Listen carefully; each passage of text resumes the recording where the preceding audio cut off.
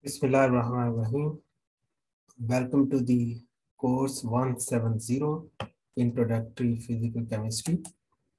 And before explaining the course, I would like to brief myself. This is my brief introduction. I did my PhD and then two postdoctorate one from Brazil and another from Malaysia.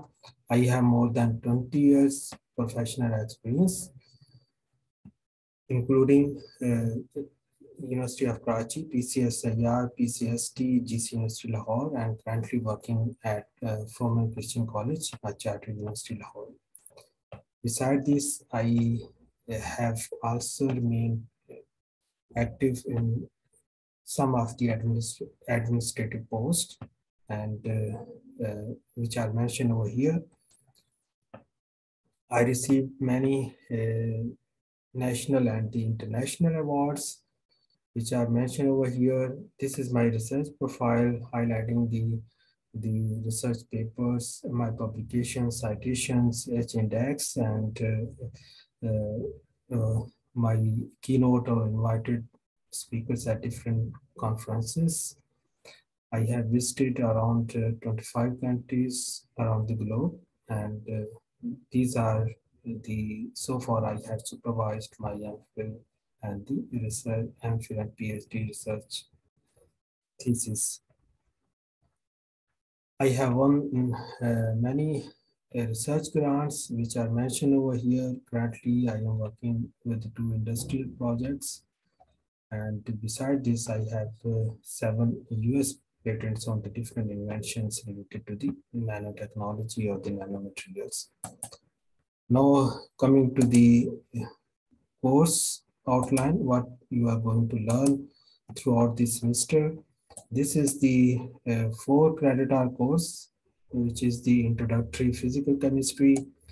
These are the course content, and actually these are available in the catalog, which will cover the main 4 core concepts of chemistry, which is the first one is the chemical kinetics, physical states of the matter and their properties, chemical thermodynamics and the thermochemistry, and the quantum chemistry. So here different learning goals are mentioned, and I will make this course as attractive so that you can learn all the goals related to this course. Course requirement are mentioned over here. You have to achieve at least 80% attendance during the semester, and the similar attendance is required in the practical or the lab experiments. So this is the conduct and grading policy. Actually, I will follow the absolute grading and throughout the semester.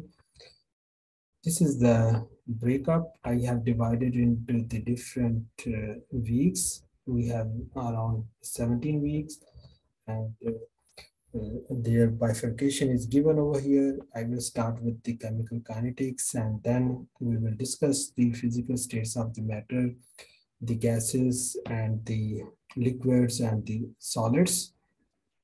Later on, we will move to the thermodynamics, and we will study the general concepts about the thermodynamic system and the surroundings and the type of the thermodynamic system, and the first law of the thermodynamics and related matter.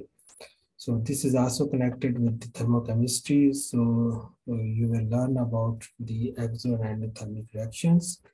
And lastly, very briefly, we will discuss the quantum chemistry, and some basic theories about the quantum mechanics of the quantum chemistry are included over here. So this is all about the bifurcation of the course, and I have already mentioned your schedule of the assessment. And let's suppose this is a quiz 1, will be starting from the 4th week. Assignment 1 with will be during the 5th week, and then we have the Easter break. Your midterm examination will be during the 8th week.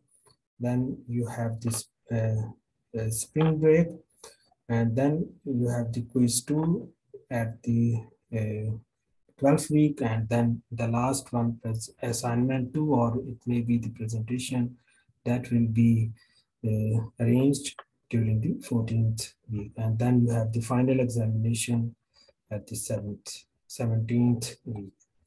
So some books are mentioned over here. I will give you the soft copy, and the weightage of your assessment is given over here. Quizzes will be the 10%, assignment will be the 10%, midterm is 20%, final term is the 30%, and your practical exam will be 25%.